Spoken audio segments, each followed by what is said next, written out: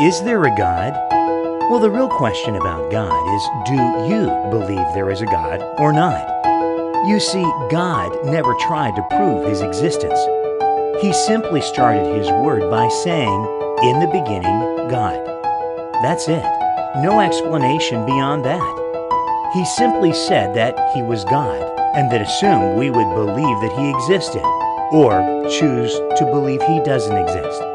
It's called faith. And that's what anyone who is going to believe in God must choose to have.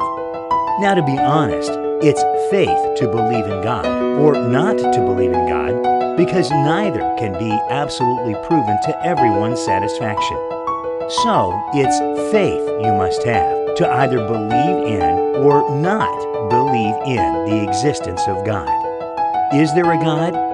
I guess the choice is, do you choose by faith to believe there is a God or not?